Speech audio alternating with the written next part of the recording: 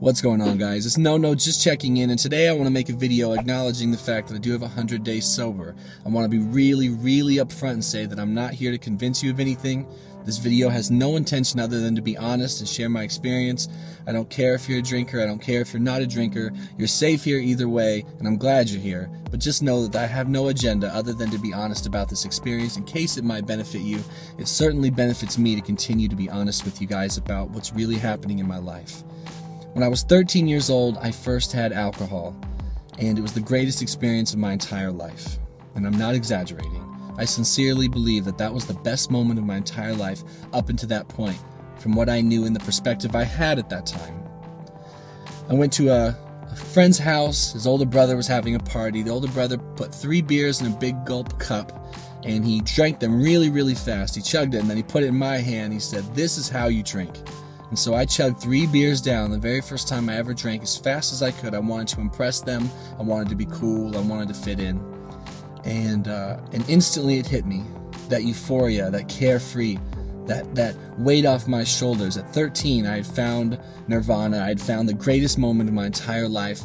And I would continue to pursue and chase that moment to the bitter ends. I wish I could say that I learned faster, quicker.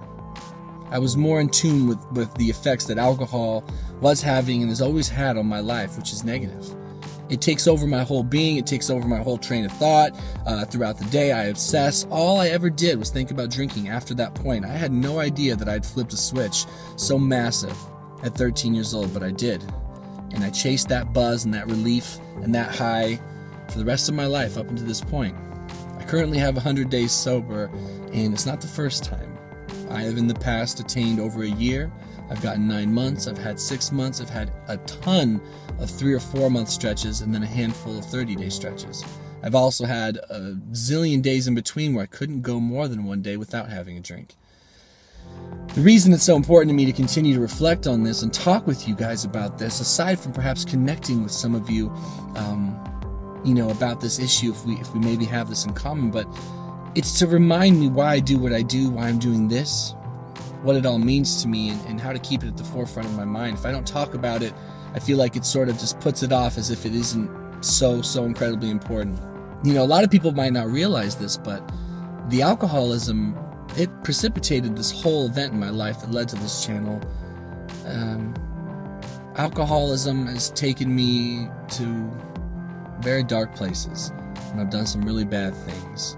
And when I think the time is right, and if the demand for it, not to sound pompous, but if there's a demand to hear my story, my whole story, I will share it with you guys, and I won't hold back. But I have 100 days sober, and I'm really glad. I'm really grateful. I'm not here to tell you that it has been extremely easy, but I've been doing it differently than I've ever done it in the past. My desperation to figure this out has never been greater. The whole reason I ever had my huge mental breakdown was because I couldn't stay sober. And I went to rehab on my own volition.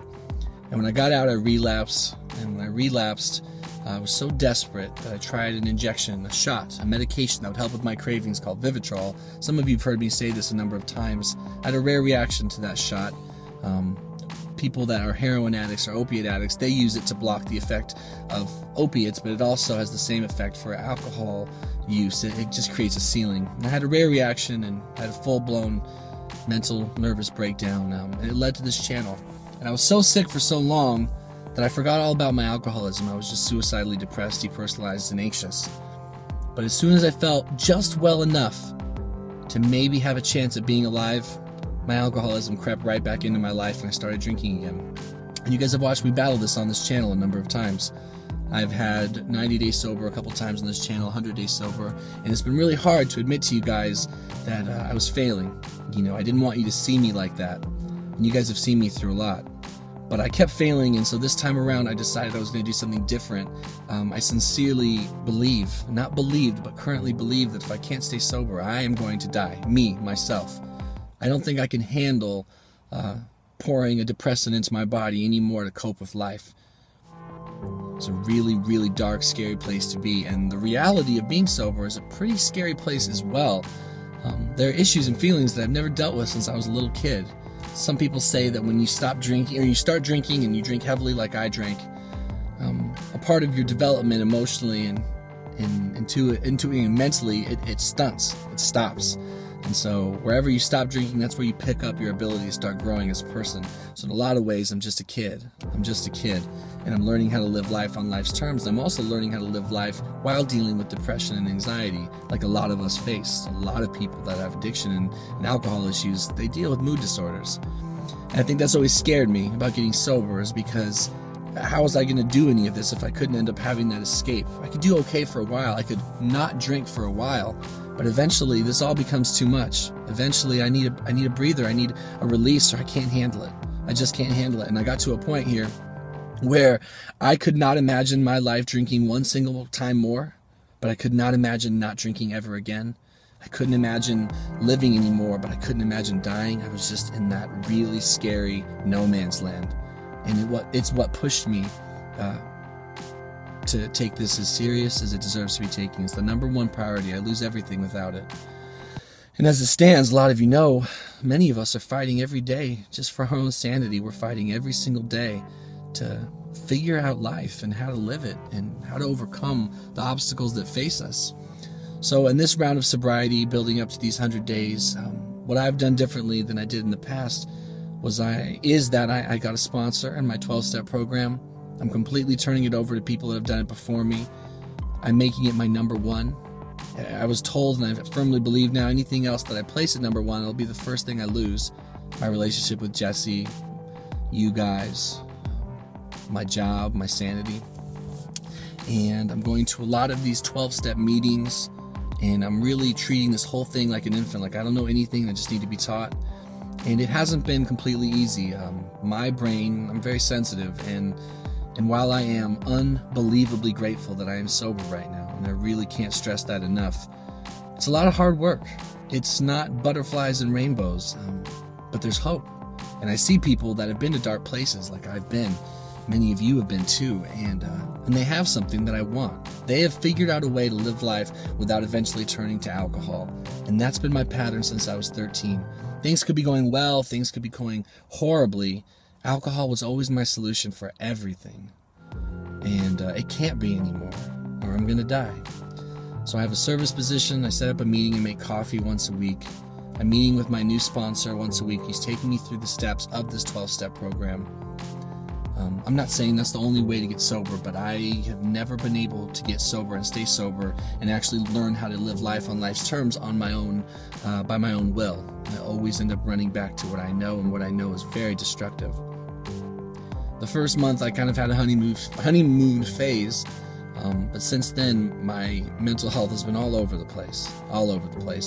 And what it has, though, done for me is afforded me the opportunity to actually look at my life for what it really is, and take counsel and seek counsel from people that can objectively help me understand myself. And that's a great opportunity. It's also allowed me to be a lot more emotionally available to the people in my life directly. My fiance Jessie, my friends, my family. I really, by nature, I'm a very selfish person, and it's something I have to work on. But left to my own devices, I just get so self-involved and self-absorbed. And if I'm drinking, my life is me and my booze. That's it. So this has allowed me the opportunity to see what other people need better. I've always been compassionate and cared, but I'm an addict. I'm an alcoholic. I just get absolutely lost in that when I'm in it, and it takes being removed from it and then constantly be putting effort towards it to see it for what it was. Pure chaos. It's like I don't know how to be peaceful, and I'm still looking for serenity.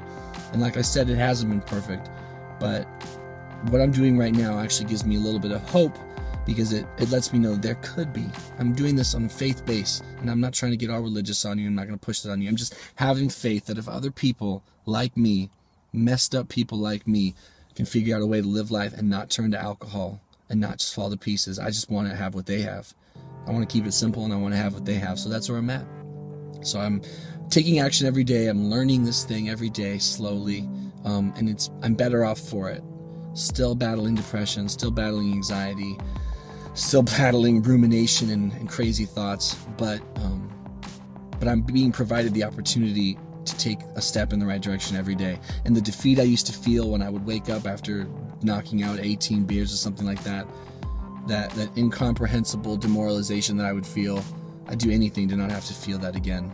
Life's hard enough as it is, and I would do absolutely anything to not have to feel that again. So I'm trying and I'm fighting and I'm praying that I can stay here and just trust and have faith that everything's going to be okay. If you happen to be fighting this sort of thing, just know that I'm here for you and I understand. And it's not easy. It's really, really hard. I feel like I was built to have alcohol in my system, and I don't really know how to live life without it, but I'm learning. You know, I'm learning. And we'll see what happens. God willing. For whatever God you may or may not believe in, God willing, I can hang around long enough to get the promises. It's going to be a long, hard journey for me, and it has been for a lot of people. Some people get into sobriety and they seem to be doing so well so fast.